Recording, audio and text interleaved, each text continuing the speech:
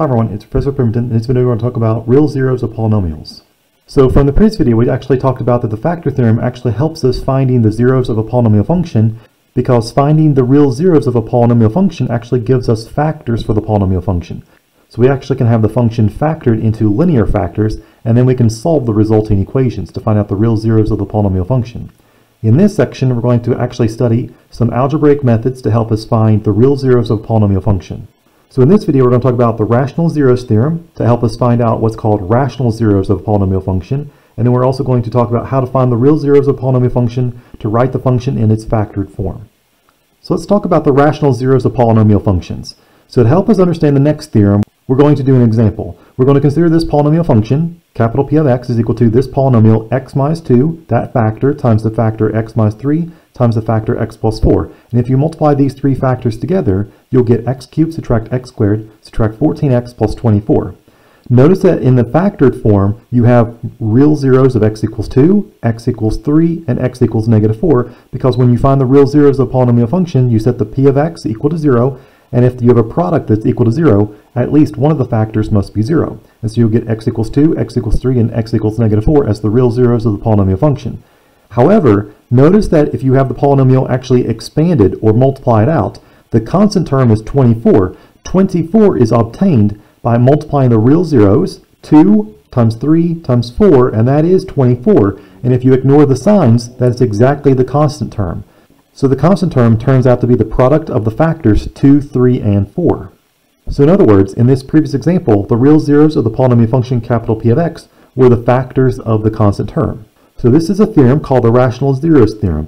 If the polynomial function capital P of x is written in its standard form, a sub n, x to the n power, plus a sub n minus 1, x to the n minus 1, plus dot dot dot, a sub 1x plus a sub 0, if each of the coefficients are integers, so positive counting numbers and negative counting numbers, and also 0, if the leading coefficient is not 0, and the constant term is not 0, then every rational zero of the polynomial function p of x is of this form, p divided by q, where p must be a factor of the constant term a sub 0, and q, the denominator, is a factor of the leading coefficient a sub n. And so this is what's called a rational zero because it's a fraction of two different factors. The numerator has to be a factor of the constant term, the denominator has to be a factor of the leading coefficient. And the factors of the polynomial must be of the form p divided by q, whenever the polynomial has integer coefficients. As we're going to see, the Rational Zeros Theorem actually says if the leading coefficient of the polynomial is either 1 or negative 1, then the rational zeros of that polynomial function must be factors of only the constant term, as we saw in our previous example.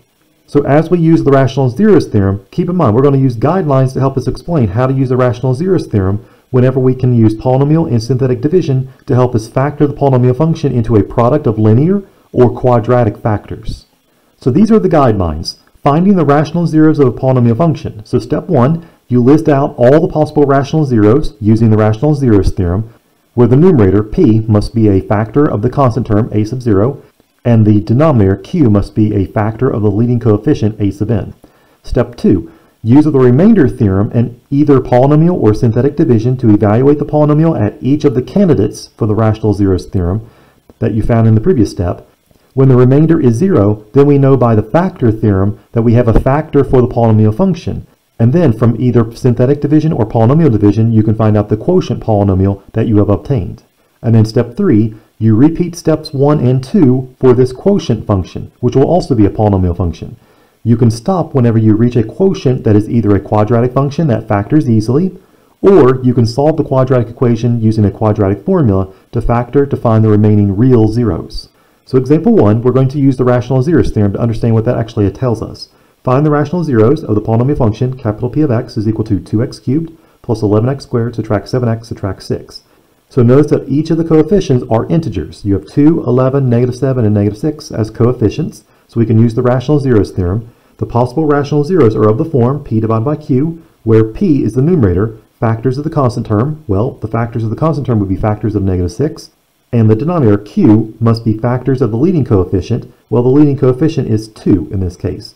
So the numerator, factors of negative 6, well, all the numbers that go into negative 6 evenly are plus or minus 1, plus or minus 2, plus or minus 3, or plus or minus 6.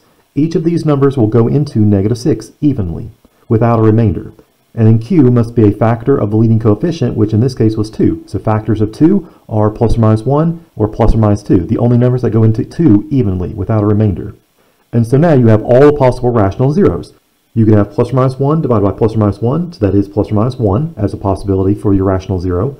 You can have plus or minus 1 divided by plus or minus 2, so that is plus or minus a half. You can also have plus or minus 2 divided by plus or minus 1, so that's plus or minus 2. You can have plus or minus 2 divided by plus or minus 2, well that's plus or minus 1, which we already have. You can have plus or minus 3 divided by plus or minus 1, that's plus or minus 3. Plus or minus 3 divided by plus or minus 2 is plus or minus 3 halves. And then you can also have plus or minus 6 divided by plus or minus 1, that's plus or minus 6. And then plus or minus 6 divided by plus or minus 2 is plus or minus 3, which we already have. So it looks like there are 12 different possible rational zeros for this polynomial function. You have plus or minus 1, 2, 3, 6, 1 half, or 3 halves. So whenever we're trying to find out the real zeros of this polynomial function, it's only from this list of 12 possible rational zeros. Okay, example 2, finding the rational zeros. So use the Rational Zeros Theorem to identify all possible rational zeros, just like we did in the last example, for each of the following polynomial functions, and then we'll go one step further. Write the polynomial function in its factored form. So number 1, we're going to look at this polynomial function f of x is equal to x cubed, subtract 3x plus 2. So notice that you don't have the x squared term, it's a 0. So it's x cubed plus 0x squared, subtract 3x plus 2. So let's use the Rational Zeros Theorem to figure out what are all the possible rational zeros for this polynomial function, because you have integer coefficients. You have 1, -3, and 2 as the coefficients for this polynomial. So the Rational Zeros Theorem says that the numerator, p, must be factors of the constant term, which is factors of 2, and the denominator has to be factors of the leading coefficient, which in this case is 1. So factors of the leading coefficient would be factors of 1. And so the numerator, factors of 2, is plus or minus 1 and plus or minus 2, and then factors of the leading coefficient, factors of 1 is plus or minus 1. So there's not that many candidates this time. You only have plus or minus 1 divided by plus or minus 1, well that's plus or minus 1. And then you also have plus or minus 2 divided by plus or minus 1, that's plus or minus 2. You only have 4 possible candidates for rational zeros in this case, plus or minus 1 and plus or minus 2. So what you'll do next is actually test out using the remainder theorem to find, do you actually get a remainder of 0 whenever you divide by x minus 1 or x plus 1, or x minus 2 or x plus 2. So let's check that. If you use the remainder theorem and also the factor theorem, let's see what we get when we try to evaluate f of 1. So that would be whenever you divide by x subtract 1. So you take this polynomial function and you divide by x minus 1, the remainder is f of 1, according to the remainder theorem. So if you substitute 1 into your polynomial function, you'll get 1 cubed minus 3 times 1 plus 2, and that is 0. And so since the remainder is 0, that means whenever you take this polynomial function f of x and divide by x minus 1, because you plugged in x equals 1, this means that x subtract 1 is a factor of that polynomial function. And so now we can actually find out what is the quotient polynomial by using synthetic division or long division. So let's use synthetic division. If you take the polynomial function f of x, which is x cubed subtract 3x plus 2, and divide by x minus 1, we know the remainder will be 0. And so if you use synthetic division, you'll have 1 on the outside because you're dividing by x minus 1, and then you have the coefficients of f of x, your dividend polynomial, which is 1, 0x squared, minus 3x, and 2. So 1, 0, -3, and 2 are the coefficients. Drop down the leading coefficient, 1. 1 times 1 gives you 1, so 1 goes underneath the 0. You add, so 0 plus 1 gives you 1. And now repeat, 1 times 1 gives you 1. That goes underneath the -3 coefficient. And then you add vertically, so -3 plus 1 gives you -2. And then 1 times -2 gives you -2. And then add again, 2 plus -2 is 0. Well, we already knew the remainder was 0 because the remainder theorem said we got 0 whenever we plugged in c equals 1. What we want is the quotient polynomial. And the quotient polynomial is -2 for the constant term, 1 for the x term, and 1 for the x squared term are the coefficients. So whenever you take x cubed minus 3x plus 2 divided by x minus 1, the quotient is x squared plus x minus 2 plus the remainder was 0, and you place it over what you were dividing by, the divisor polynomial, which was x minus 1. And so that just cancels out. That's just 0. And you'll have x squared plus x minus 2. That's the quotient polynomial after you divide by x minus 1 from f of x. So how this helps us is that we now know how f of x will factor. F of x will factor as x minus 1 times the quotient polynomial x squared plus x minus 2 because there's no remainder. So now if you take this quotient polynomial, which is quadratic, and you can factor it easily, then we'll have the complete factorization of f of x. And so x squared plus x minus 2, that does factor. You have a trinomial. Find two numbers that multiply to -2, and the same two numbers add to 1. Well, the two numbers at work are positive 2 and negative 1. So x minus 1 is already a factor of f of x. We already knew that from the remainder theorem. But x squared plus x minus 2 will factor as x plus 2 and x minus 1. And so now f of x will factor completely as f of x is equal to x plus 2, and you have x minus 1 times x minus 1, so it's x minus 1 squared. That's the factored form of this polynomial function f of x cubed minus 3x plus 2. And notice that all the real zeros of this polynomial function would be x equals negative 2 and x equals 1, which were from the candidates list of the possible rational zeros. So let's try another problem. Number 2, this time the polynomial function g of x is equal to 3x cubed plus 8x squared subtract 7x subtract 12. Well, since the coefficients are 3, 8, negative 7, and negative 12, those are all integer coefficients, so we can use the rational zeros theorem. The numerator is p, it must be factors of the constant term, and the denominator q must be factors of the leading coefficient. Well, factors of the constant term, the numerator, what are all the numbers that go into 12, or negative 12? Well, you can have plus or minus 1, 2, 3, 4, 6, and 12. Those will all go into negative 12 evenly without a remainder. And then factors of the leading coefficient, the factors for q, are what numbers will go into the leading coefficient 3? Well, plus or minus 1 and plus or minus 3 only. And so you have several possible rational zeros in this case. The possible rational zeros are all these different fractions that can be formed. You can have plus or minus 1 divided by plus or minus 1, so you have that one. You have plus or minus 1 divided by plus or minus 3, that's plus or minus 1/3. You can have plus or minus 2 divided by plus or minus 1, that's plus or minus 2. Plus or minus 2 divided by plus or minus 3 is plus or minus 2/3. You can have plus or minus 3 divided by plus or minus 1, got that one. Plus or minus 3 divided by plus or minus 3, well, we already have that one, that's plus or minus 1. You can have plus or minus 4 divided by plus or minus 1, that's plus or minus 4. Plus or minus 4 divided by plus or minus 3 is plus or minus 4/3. You have plus or minus 6 divided by plus or minus 1, that's plus or minus 6. Plus or minus 6 divided by plus or minus 3 is plus or minus 2, which we already have. And then plus or minus 12 divided by plus or minus 1, well, that's plus or minus 12. And then plus or minus 12 divided by plus or minus 3 is plus or minus 4, which we already have. So it looks like there are 18 different possible rational zeros in this case. Plus or minus 1, 2, 3, 4, 6, 12, plus or minus 2/3, 4/3, and also 1/3.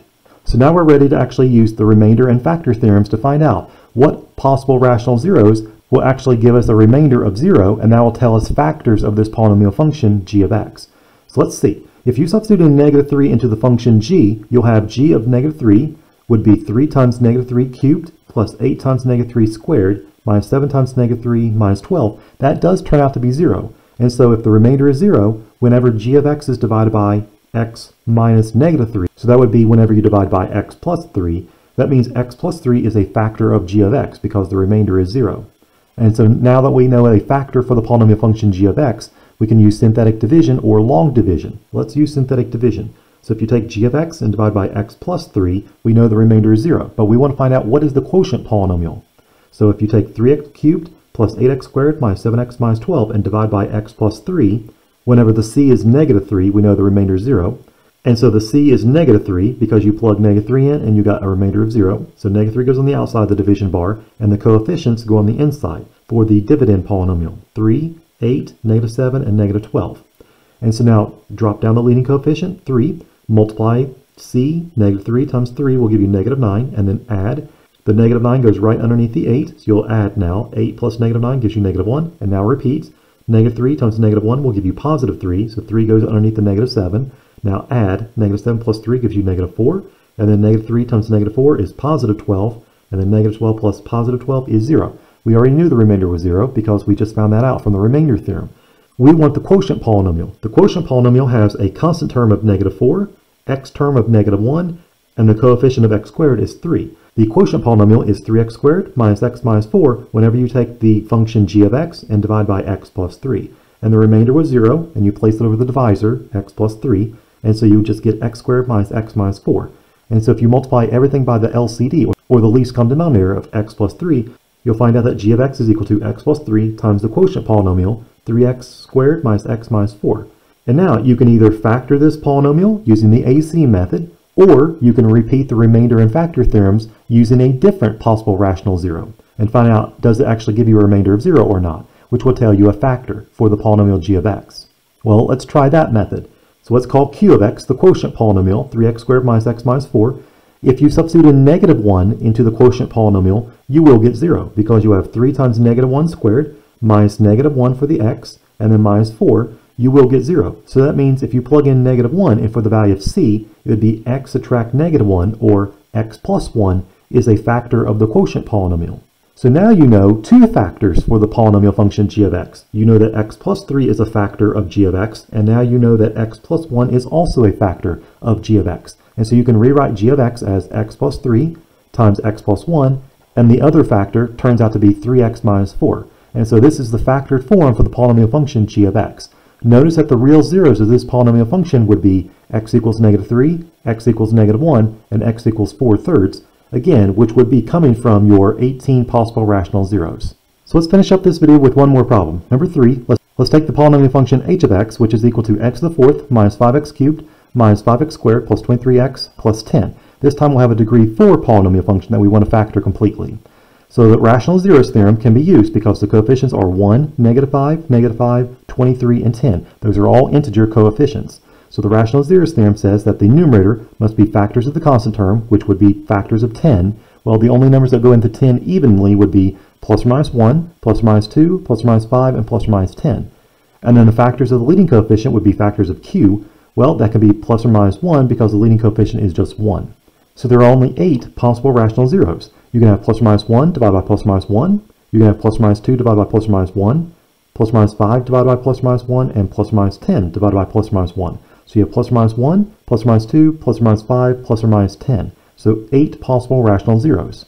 So let's use the remainder theorem and factor theorem now to find out which of these 8 are actually real zeros for the polynomial function h of x. So it turns out if you substitute negative 2 into the polynomial function h of x, you'll have negative 2 to the 4th minus 5 times negative 2 cubed minus 5 times negative 2 squared plus 23 times negative 2 plus 10, which does give you 0. So the remainder is 0 whenever the polynomial function h of x is divided by x subtract negative 2, or x plus 2. So let's use synthetic division to find out what is the quotient polynomial.